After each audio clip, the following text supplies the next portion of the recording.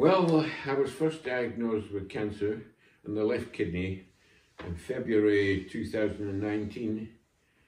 I was 89 then, and I made out a list of everything that I did in order to try and stop it.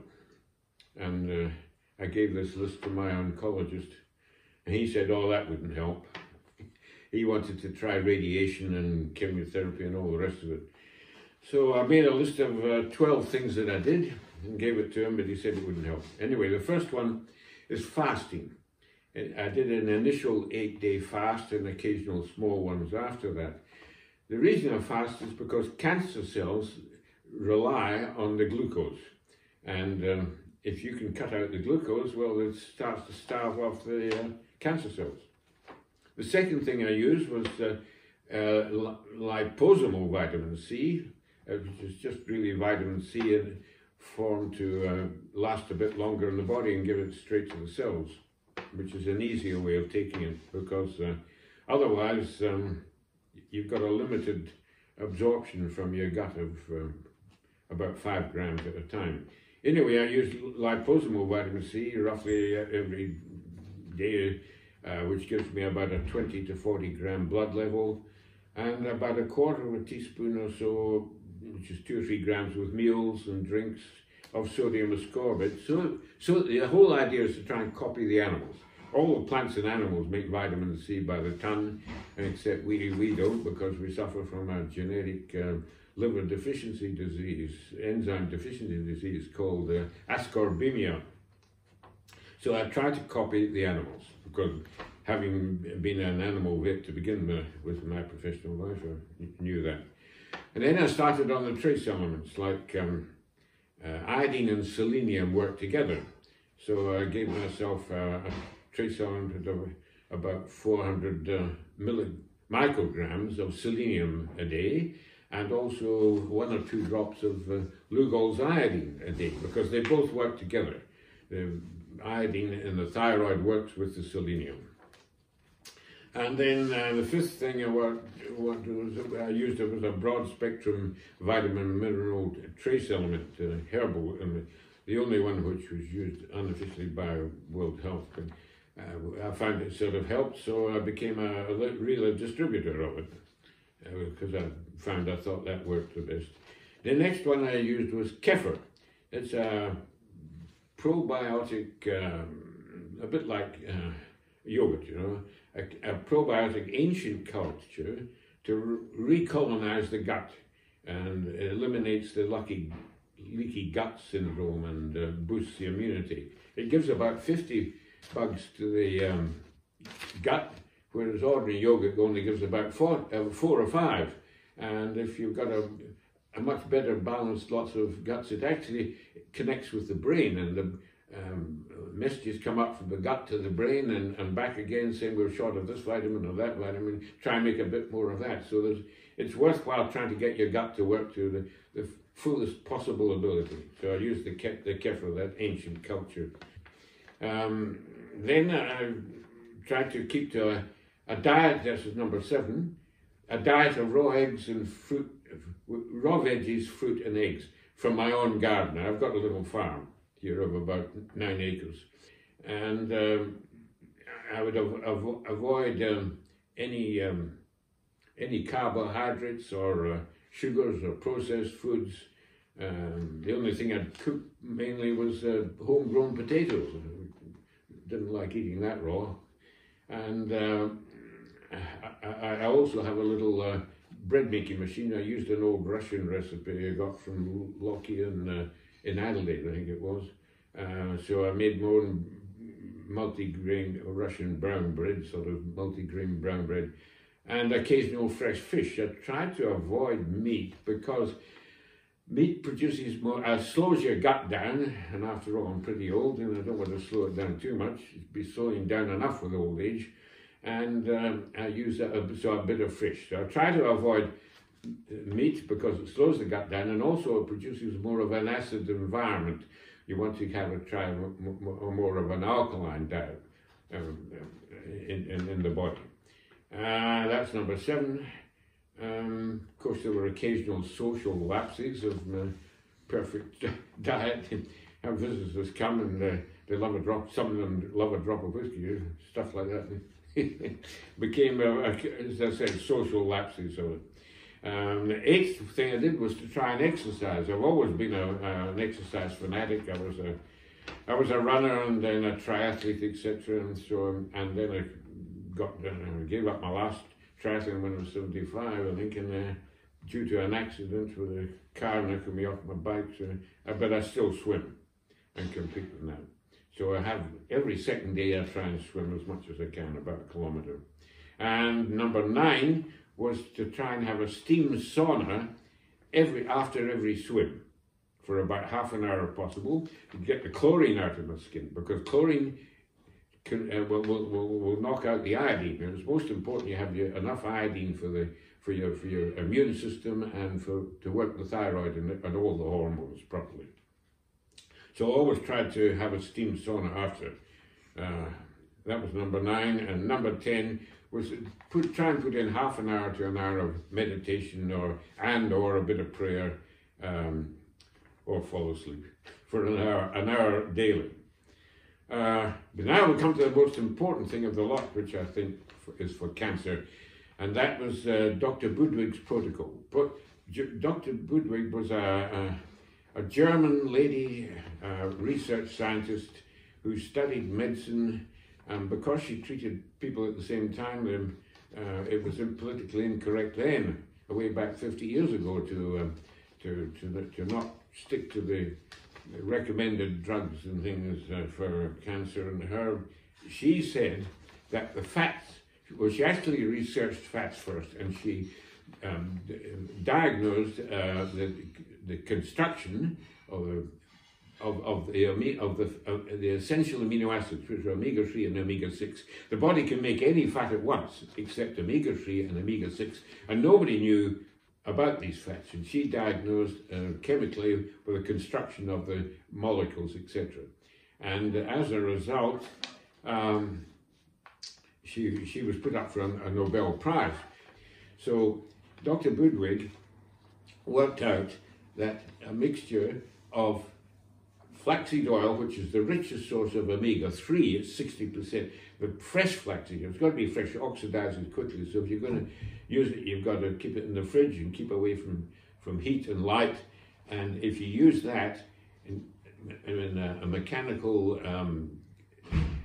proper mix of the flaxseed oil with low-fat cottage cheese. Now, low-fat cottage cheese is mainly the sulfur proteins, and it's this combination of the sulfur proteins with the omega-3 that produce the equivalent that the body uses for the proper membranes of every cell. Now, she was saying that the margarine and all these fats were bad, and they were blocking the membrane of every cell. And if the membrane gets blocked, the goodies can't get in and the baddies can't come out, and therefore you get cancer. And she set up a cancer clinic, and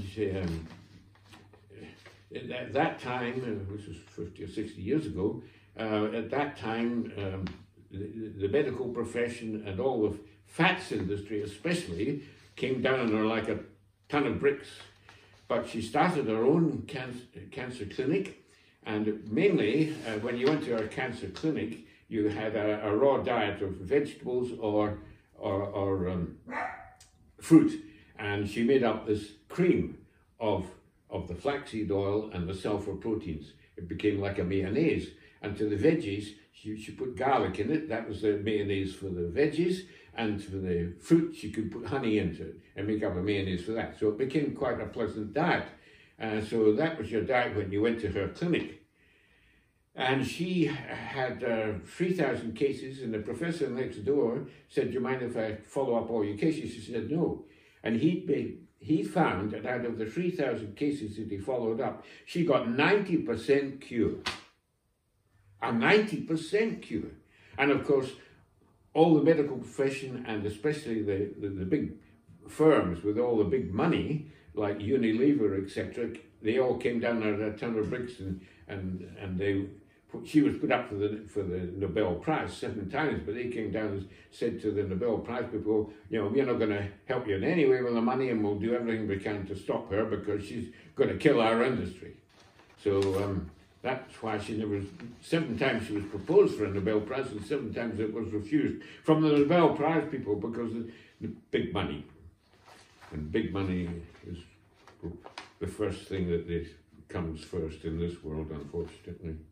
So another thing that she pointed out was sunbathing was necessary because the protons of the sun, these little tiny protons of energy, each one has an aura, a little frequency round about it. Each little bit of energy has a tiny little frequency, and that frequency, she found out, was exactly the same as the frequency of the electrons in the curves of omega-3 oil. It matched it. So if they match up, and this is what actually happens in the leaves of plants, the same sort of thing happens to produce energy. We're getting into quantum physics now. It's a bit complicated. So we'll just say that the sunlight photons come into your body, and if that omega-3 essential acid is there, it matches up with the frequency of the electrons in the omega-3. And this gives you what's called a pi electron. We're into quantum physics, I said, and it gets very complicated. But it gives you that tiny bit of extra energy for the brain too. Maybe that's the difference between our brains and animal brains, because they reckon that animals can't absorb these photons as well and match it up. So that's the theory, and apparently the latest quantum physics boys have said, yes, she was right. So I took, every day, I followed Dr. Budwig's thing of this cream on top of my food and tried to follow her as much as possible. And I found that what was it? He said, there was no growth or metastasis after 1 year in the cancer in my kidney. And my oncologist said, "Oh well, that's it couldn't have been a carcinoma. Couldn't have been." And he had no explanation of why my thing would work. He didn't think they should have had radiation or something like that. But if I got radiation or chemical rumor, what damage would be done to the cells round about and to my immune system and my body? No, thank you. No, thank you. So anyway, after 1 year, it was stopped. It stopped growing, and once it showed, and the year after, March 2021, that was about 6 months ago, there was 1/3 shrinkage. So I think I've won the battle. Yeah, so now I'd like to show you just how we could probably make this Budwig cream. Right, I'm just mixing up 3 tablespoons of low-fat cottage cheese. It's actually less than 2%, put out by this firm here. But then any low-fat cottage cheese less than 2% will be effective.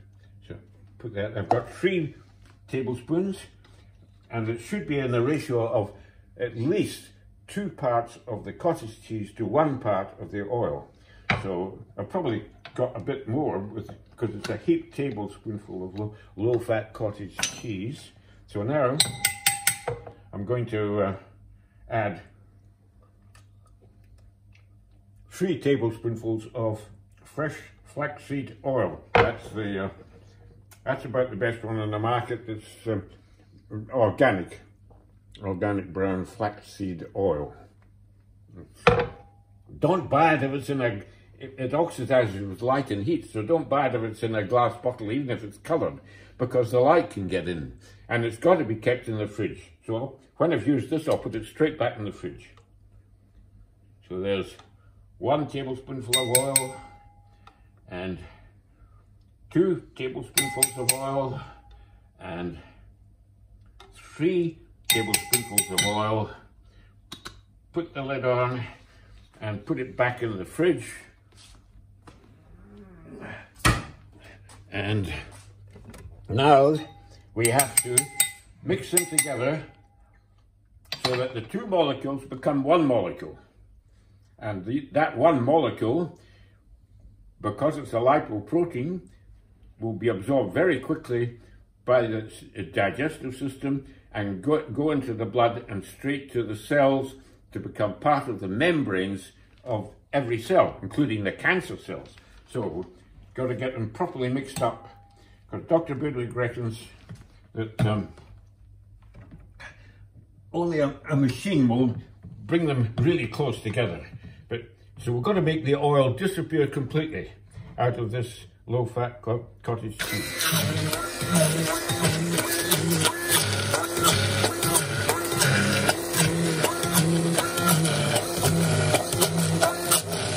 The oil is now disappearing.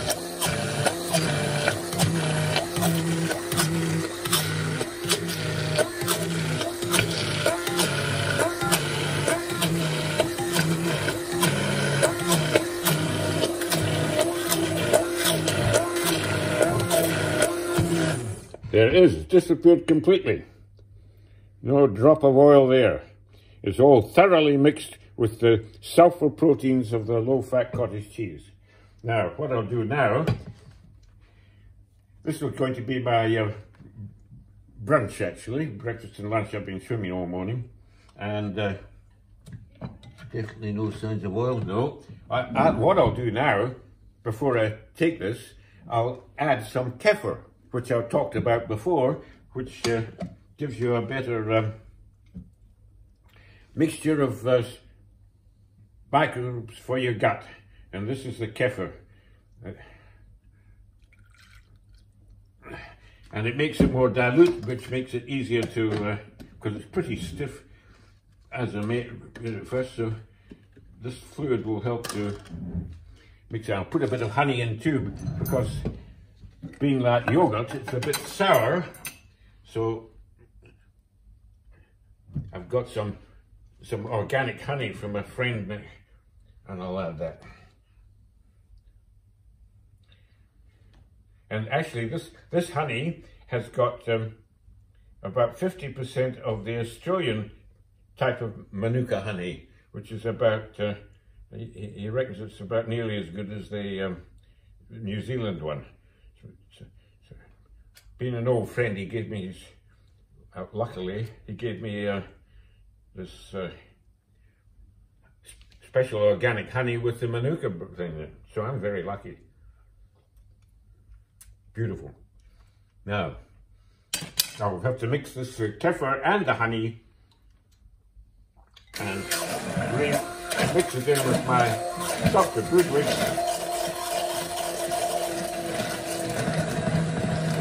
So I'll get all the kefir and all the honey, which is digested differently from the sugar.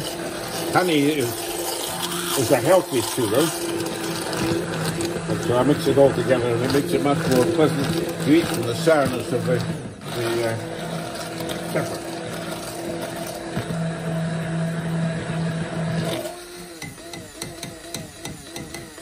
So that's it all mixed up. And all I do is lick this and make sure I don't waste any of this very valuable mixture. Excuse my manners. And put this under the top, wash it out, and that's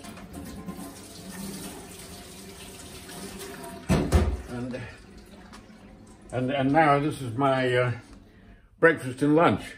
I usually have a bit of fruit with it. I've usually got an apple or something from my garden chopped up ready to take with it. So this is the most important part for getting your cancer fixed. Okay.